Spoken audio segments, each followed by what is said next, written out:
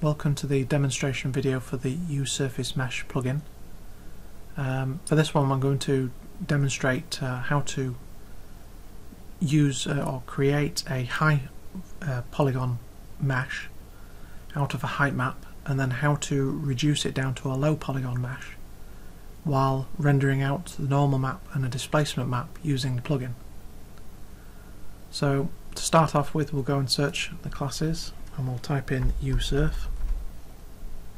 We'll drag in the USurfaceMesh grid.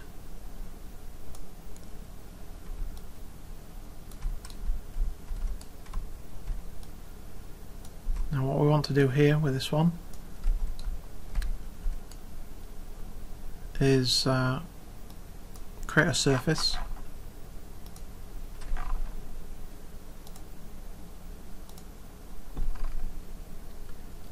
So we'll set it to be a little bit bigger, and then we'll change the complexity. In fact, we'll choose create mesh first, and then we'll have a look at the complexity, and then we'll change the complexity so that it's a greater number.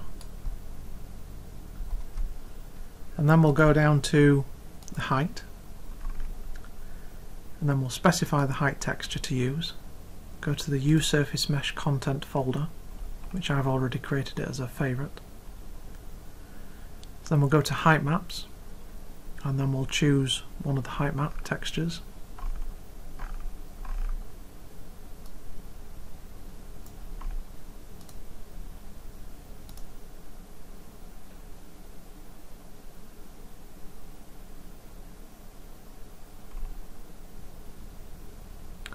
And then we'll change the height so that it's much bigger. And then we'll change the complexity under mesh settings, and then complexity, so that we have a very high density. So let's see what the complexity 30 gives us.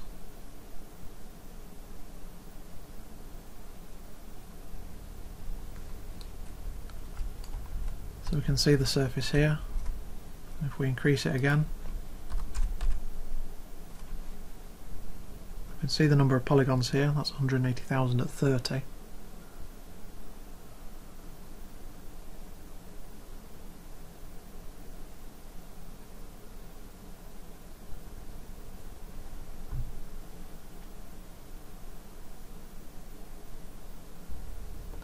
So that's now 500,000 polygons.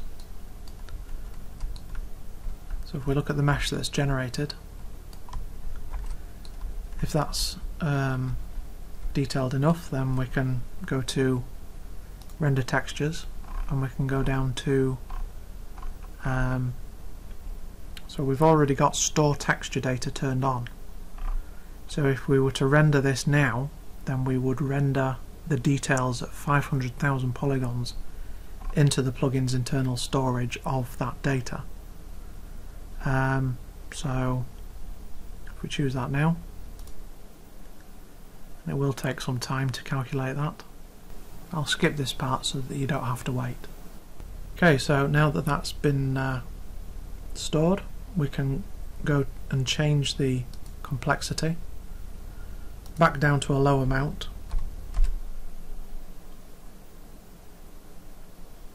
I'll just let that recalculate.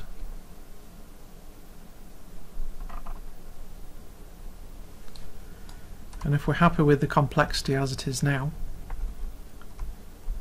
then we can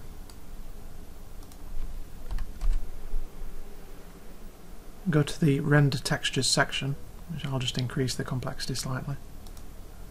And we can go to the render textures section, and we can go down to store texture data, and we turn that off now because we don't want to store this detail. We've already stored the previous high detail. So therefore this time we want to bake the texture difference. That is the difference between the data that we've already stored previously and the data as it is now. So we'll go bake texture difference and turn that on. And then for now what we want to do is we want to render a normal map, and we also want to render a displacement map, so therefore we'll turn on render height. and then we'll go down to here and we'll choose render textures. So now what we have is we have a normal map in tangent space, and we also have a height texture that is a displacement map. So what we can do with those is we go view the spyglass on them, and then we'll right click and choose create static texture for them both. For the normal map, we'll open that up and change it to normal map.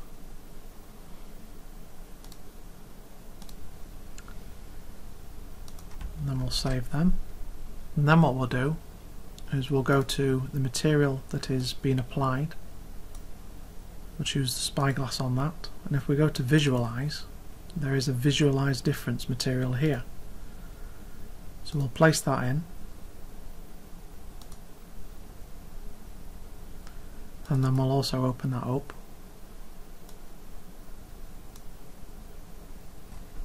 So what we want to do with this is we want to go and get those textures that we just created, which you may want to move them, since they're textures, we need to keep these render targets separate from these textures, so you may want to move these textures out to a different folder just to keep them separated. So the normal map will apply into this, and then also the height texture that we created will apply into that as well. And just let these shaders compile. We probably didn't need to actually create them as textures because it was already displaying the render targets anyway.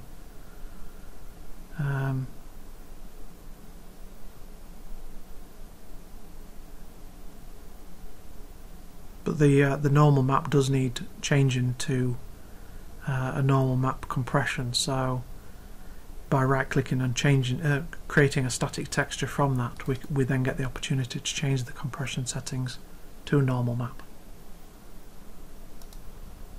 So now that we've got that, we're then free to change these height multipliers. If we set it to 0, then the displacement map is not being used, so it's not displacing.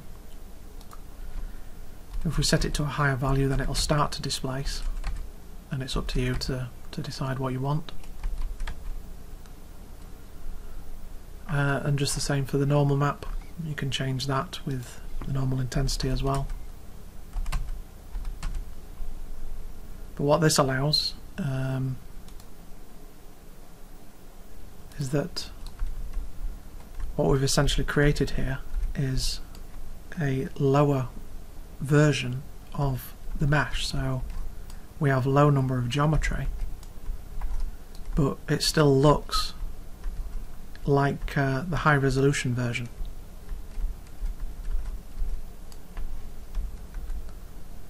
So you can see that as you move the light around.